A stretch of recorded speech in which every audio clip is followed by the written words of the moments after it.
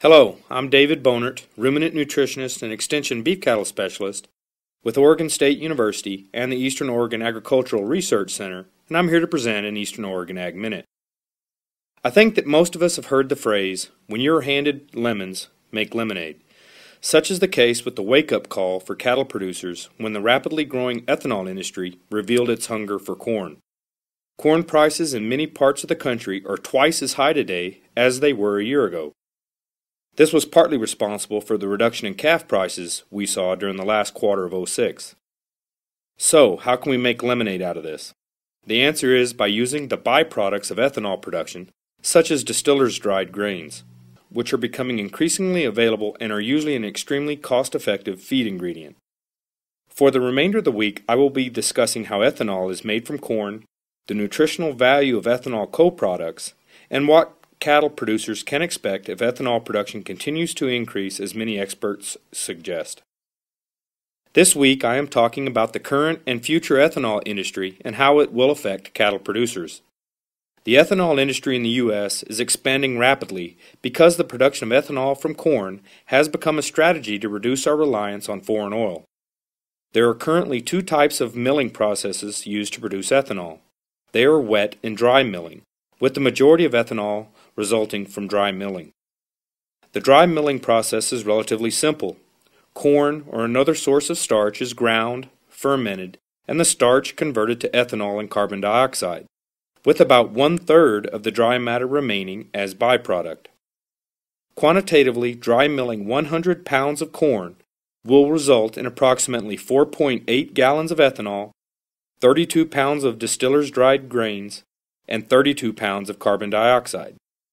The distiller's dried grain is a good supplemental feed for cattle. Today I am going to talk about the projected future of ethanol production and its effects on corn supplies and prices. Ethanol production has surged nationwide.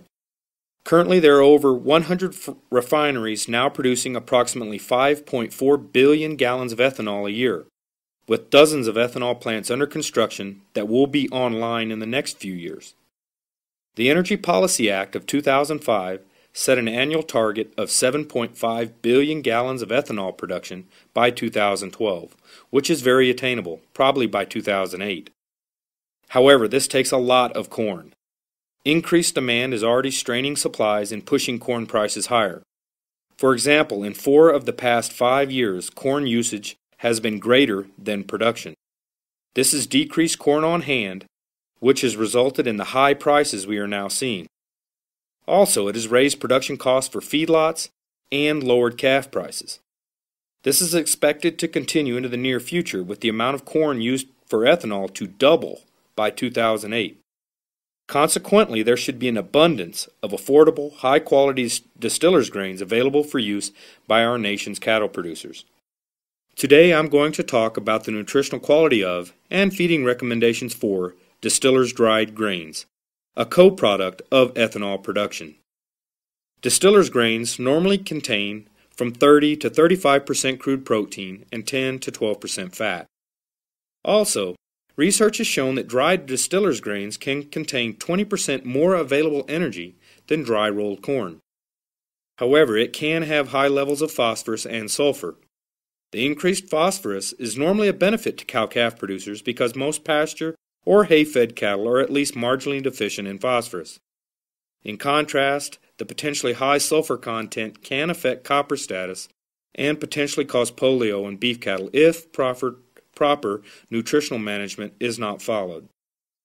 Research has shown that beef cattle can be successfully fed as much as 40% of their diet as distillers' grains. However, current recommendations for forage-based diets are to not feed over 5 or 6 pounds per day to mature beef cows. For backgrounding or growing diets, calves can be fed up to 20% of the diet, roughly 3 to 5 pounds, as distillers' grains. Distillers' grains can be an economical and effective protein and energy supplement for cattle producers. Feel free to give me a call at the experiment station if you have any questions about feeding distillers' grains. This week I have been talking about ethanol production and how it is affecting cattle producers. I want to conclude today with a brief overview of what I've covered this week. The ethanol industry in the United States is expanding rapidly because the production of ethanol from corn has become a strategy to reduce our reliance on foreign oil. However, this takes a lot of corn. Increased demand is already straining supplies and pushing corn prices higher. This has decreased the U.S. corn inventory, which has caused the high prices we are now seeing. Also, it has raised production costs for feedlots and lowered calf prices. This is expected to continue into the near future with the amount of corn used for ethanol to double by 2008. Consequently, there should be an abundance of affordable, high-quality distillers grains available for use by our nation's cattle producers. Distillers grains normally contain from 30 to 35% crude protein and 10 to 12% fat. Current recommendations for forage-based diets are to limit the amount of distillers grains to 5 or 6 pounds per day to mature beef cows.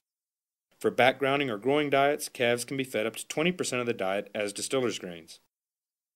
Distillers grains can be an economical and effective protein and energy supplement for cattle producers.